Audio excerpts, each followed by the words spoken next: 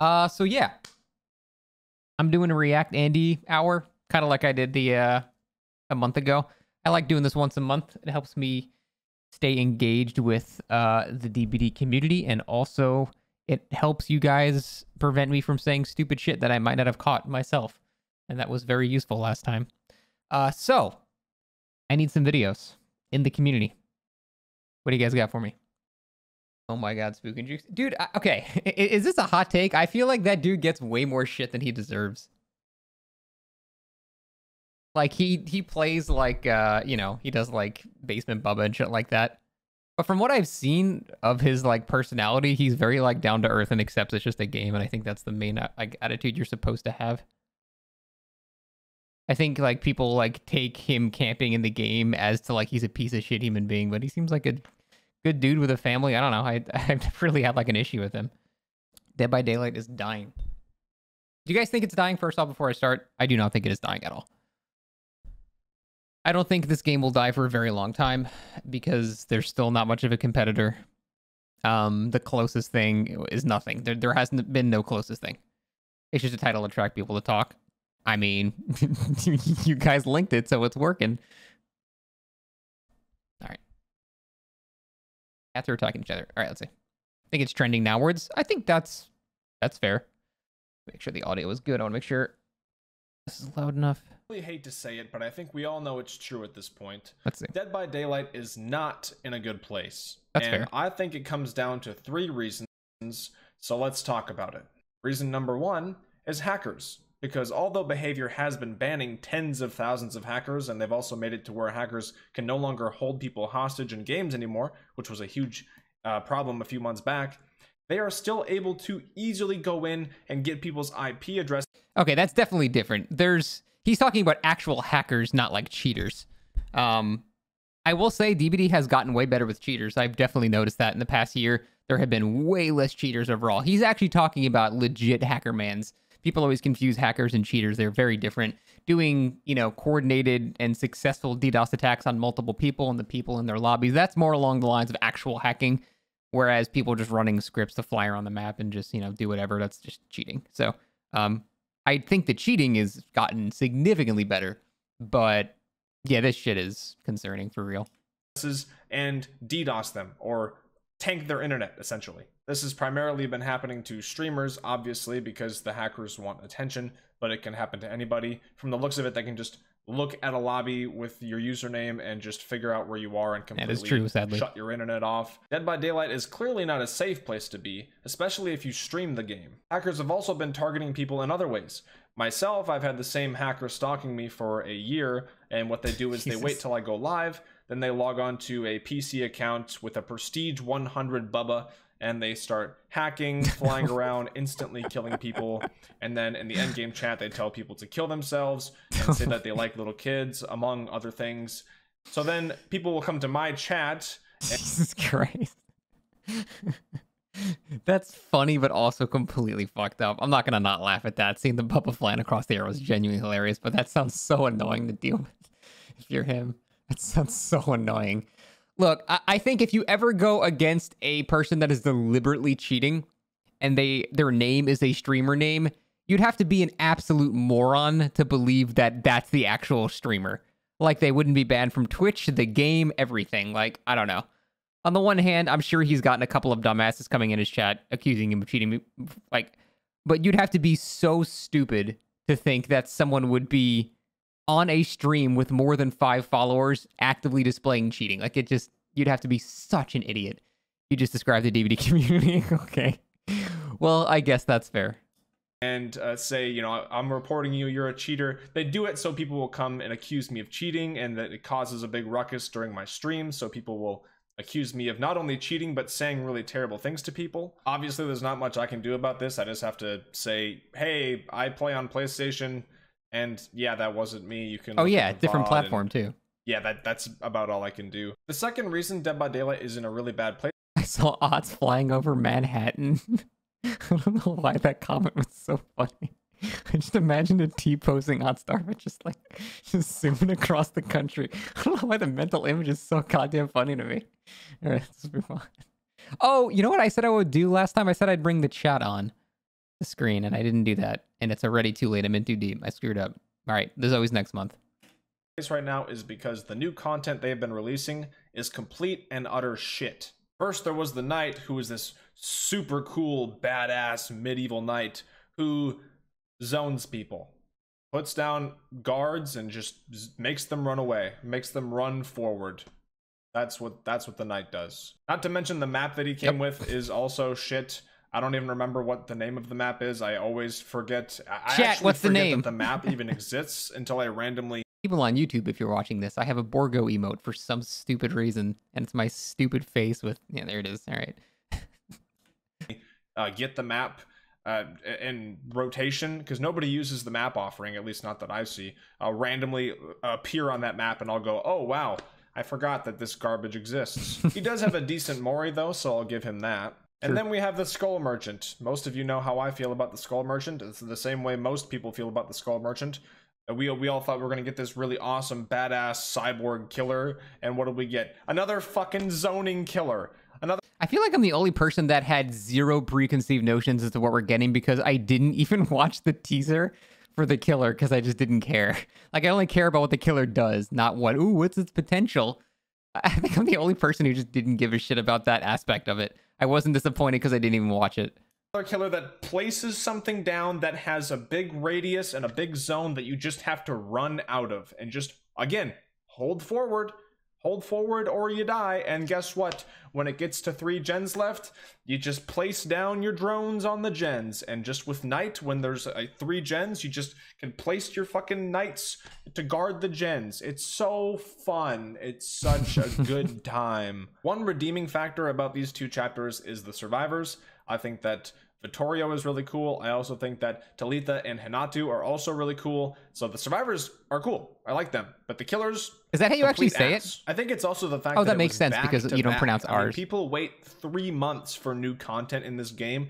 So you wait 3 months and you get the knight, and That's you're not like, true. ugh. And then you wait 3 more months and you're like, all right. And then you get the Skull Merchant and you're like, ugh. They both feel lazy and uninspired. Luckily, the next chapter will be during Dead by Daylight's anniversary, which they usually reveal something big and cool. It's usually a licensed chapter, so fingers crossed we get some sort of saving grace.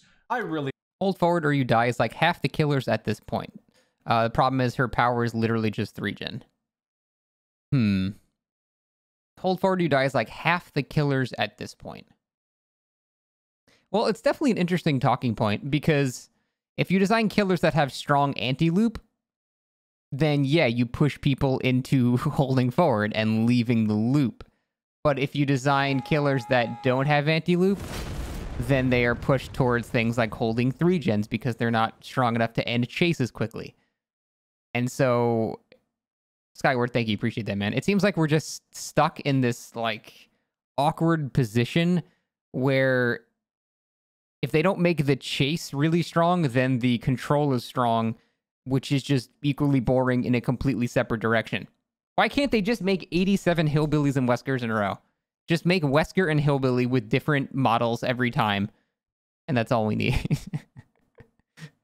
And now I want to go over again real quick why I think Wesker is so well designed. It's because he has things that counter the hold W. So the killer is not feeling that bad if the survivor makes distance. At the same time, he has counterplay once he's actually on your ass. And you can actually juke his power. You can bait windows. Pallets still will stop him on, especially on short loops. They do not, he can't vault over it. It won't do anything. There's that excellent back and forth between both players that is good. And he also has a built-in slowdown, which makes him feel stronger as killer, but he can be countered as a survivor as well.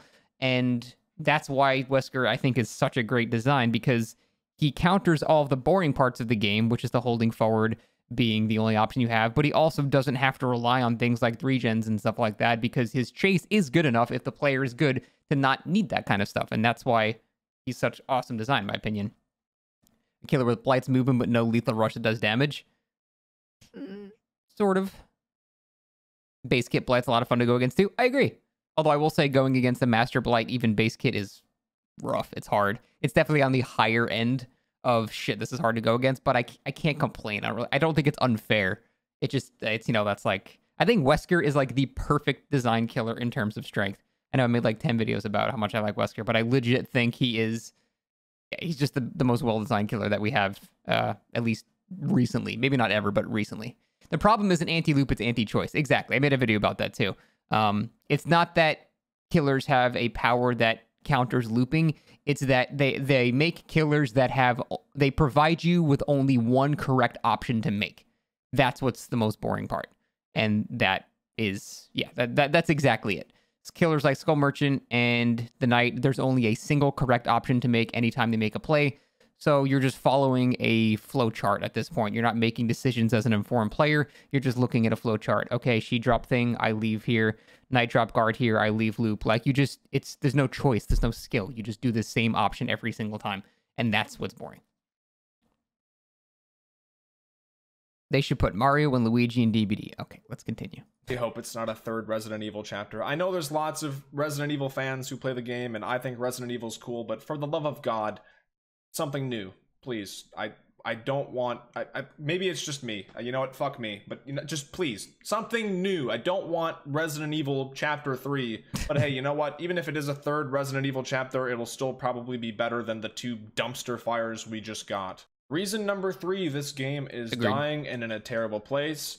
It's a big shocker. It's the player base. It's the community. I still, to this day, cannot believe the amount of whiny, fully grown, tantrum-throwing adult toddlers that play this game. If it's not people in the endgame chat blowing up at people, calling them names or slurs. I think legit most of this community they're actually like children. Well, that's not true. I remember when the average age of the average DBD comp player was polled, the average age was literally 17 years old. They were actually children. And at that point, I don't even, like, it feels weird criticizing children because, like, they're fucking kids. Like, of course they're going to say dumb stuff.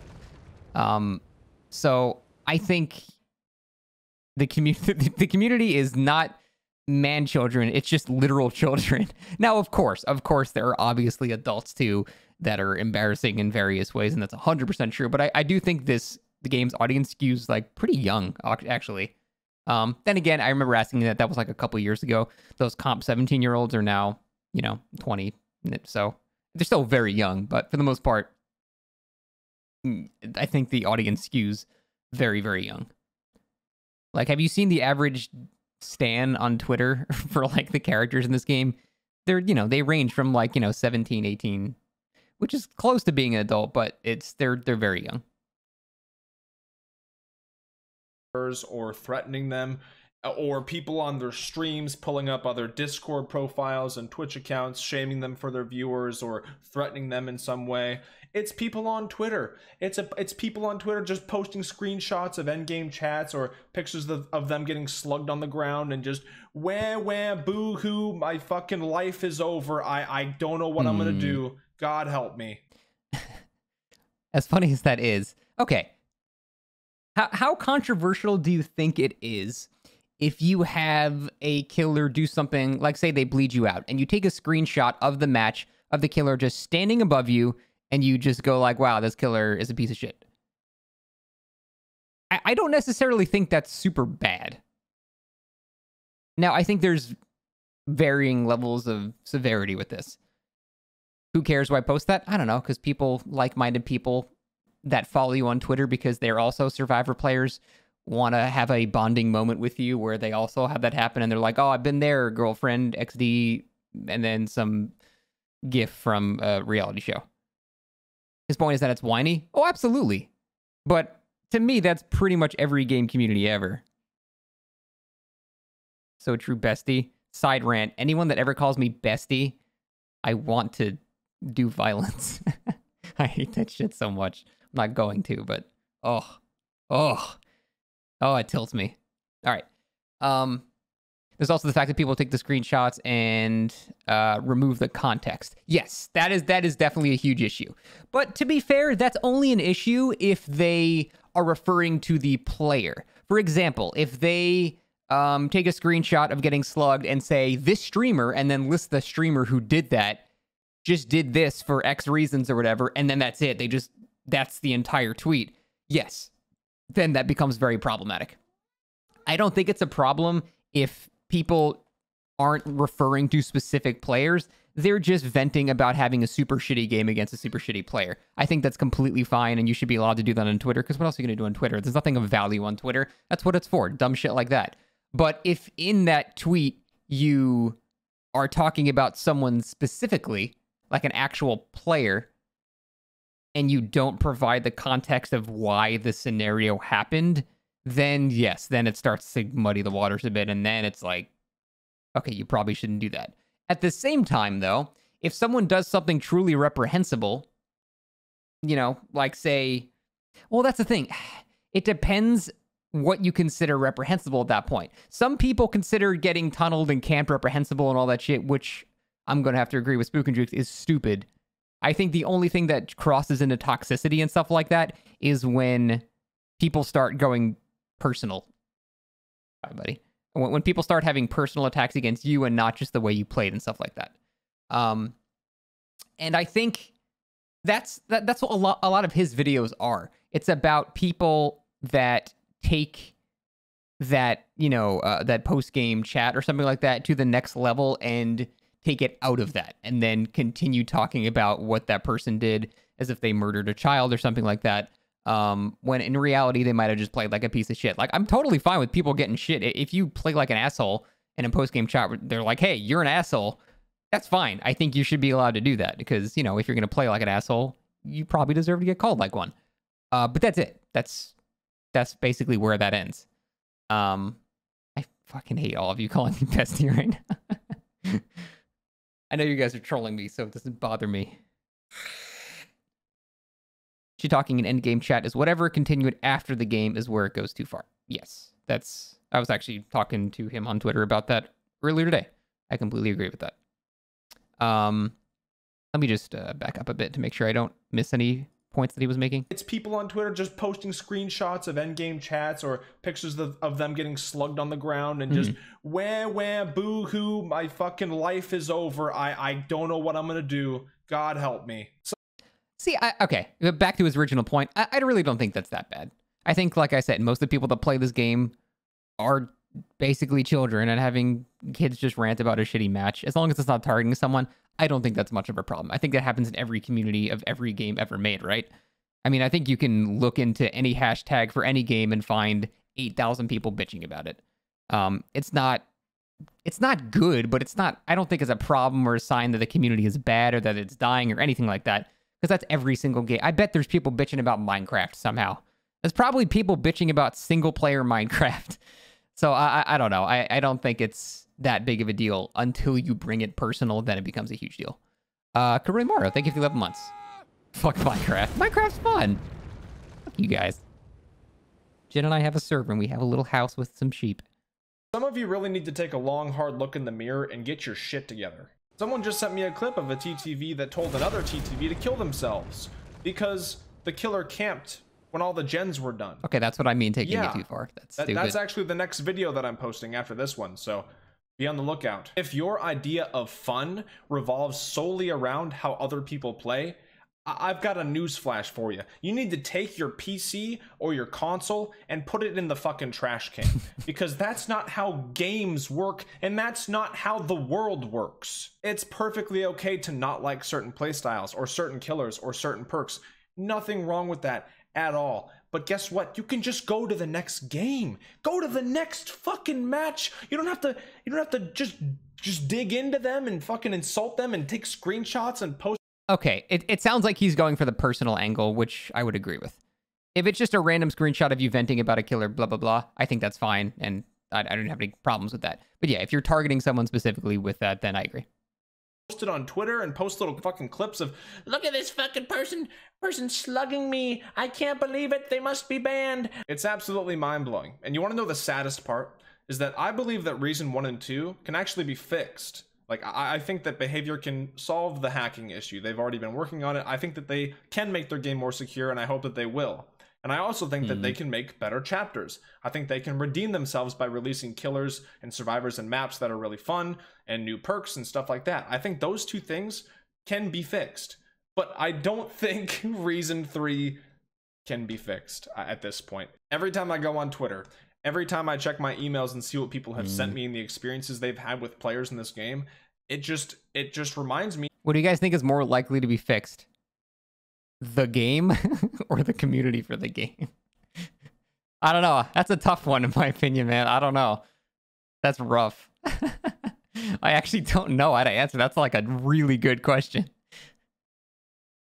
Neither. I don't know. I feel like the devs have had basically 7 years now to fix a lot of issues, and they have definitely fixed a lot of issues, but it seems like every time an issue gets fixed, a new one crops up. So it's more just like stirring a pot of shit rather than taking the shit out of the cauldron, you know? And in terms of the community, the thing is they have sort of a tangential relationship with each other, because if the game is made better, there are less scenarios in which toxic, I say toxic as they call it, situations will arrive in the game. You know what I mean? If there's less incentive to camp, or camping is made harder, if tunneling is made harder, if all the things that people would bitch about in post-game chat or do all these things that he's talking about, if those things were less prevalent, the community would have less complaints, and then that actually would address that part he was talking about too, of having less people bitching and all that stuff. So those things actually, in my opinion, are pretty related. Now, you're still always going to have people bitching no matter what, but I think those go hand in hand. I think they're both equally unlikely to happen, though. Because, like I said, it's been 7 years, and although the game is in a better state than it was, it's still, not much better. And it's because it's not like a constant line. Oh, the game started out, down here, and we're going up and up and up. DBD is just like, it's the bumpiest road ever. We have periods of maybe 6 months where we have 2 good patches, and we're like, oh shit, game's actually doing good. And then we get the Night and Skull Merchant, and we're like, fuck this game. This game's dying again. Everyone is very reactionary to the last patches that we've had. And it's really hard to look at the history that the game has had as a whole, as opposed to just what the last thing that came out was. Why am I reacting to my... we don't look that similar. What the fuck? How are you even saying that? We both have, brown hair. And a drum set. And posters in the background. And a wife. That this shit is never going to change. And you know what? It's a shame, because if the player base wasn't so elitist and standoffish and entitled, I think that the player base would be much higher. That I is think definitely more true. people would stick around. But people load in and they start playing a match as killer or even survivor, and they just have people fucking screaming at them, taking their information and putting it on Twitter, taking their information and putting it on their fucking stream to shame them for what they did, how they played the game. It is pure insanity, and the fact that some of you can't realize the way that you're acting and how absolutely absurd it is, I have no words. Anyways, I'm gonna stop ranting. Dark times in Dead by Daylight. Let's hope it gets better. Okay. So I pretty much agree with most of the things that he said. I just don't agree with the title of this video, which is Dead by Daylight is dying. Because nothing he really talked about indicates that it's actually dying. I think that's more just a title that's more enticing to, to click on. But I don't think that the game is dying in any way whatsoever. It's just in a shitty spot right now. And the game has been in shitty spots 17 times. And depending on your view of the game, fortunately or unfortunately, it has bounced back basically every single time. We are definitely in the pit of shit territory right now, which means we are due for something good relatively soon. Probably the anniversary will be decent, because I don't think have we ever had 3 shitty patches in a row? I feel like we've never had 3 shits in a row. That's not even copium. I'm trying to think of the history of the game. When have we ever had 3 shit killers in a row? We're about to. Think Spooksy's the worst bit of the community due to the nature of his content. Yeah, his content definitely attracts that kind of behavior. Not to say that the behavior is justified in any way, but if you play Basement Bubba while hilarious, it's going to result in more people giving you shit. And so I'm sure he gets a lot more shit in his post-game chats than someone like I would. And also he posts videos about people being shits too, which probably attracts more people. So yeah, I understand he probably would have a more jaded view about the community of the game. I genuinely don't think the community of the game is that bad. I do agree that they're extremely entitled. This game, this community has an extremely entitled community. I wouldn't say they're very toxic though. Compared to, Dota and Call of Duty that I played, this game's community is actually relatively nice. But they are extremely entitled. Everyone thinks they are entitled to have their good time and no one else is. That is absolutely true. That sounds like he's actively contributing to the shit that he's complaining about. See, this is where I think that people give him shit, and this is where I don't think that they deserve it. Like, if he plays... I haven't watched a stream in a while, I'll be honest. I don't watch anyone play DBD. I don't watch Zubat play. He's one of my friends. If he has, like, a Basement Bubba game, and someone says, wow, you're fucking boring in post-game chat or something, that's the thing. I don't think he's really going to complain about it. I bet he would just go, and just move on. And that's why I appreciate his attitude. Because I think that's more of the attitude that you should have, is that as soon as the game is over, you click the next, leave match, and then it's out of your head forever. That's how that should be. That's what the community's attitude should be like. That was, why is that so loud? Hello, Mrs. Jund. Oh yeah, Jen and I went to the security office today and got her name changed. She is now officially Jennifer Jund. That was so loud though, and I don't know why. Yeah. I'd say I do agree with most of the stuff that he is saying, except the title, which is definitely not true. I would not say that the game is dying at all. We're just in a certainly rough spot now that we will undoubtedly bounce back from.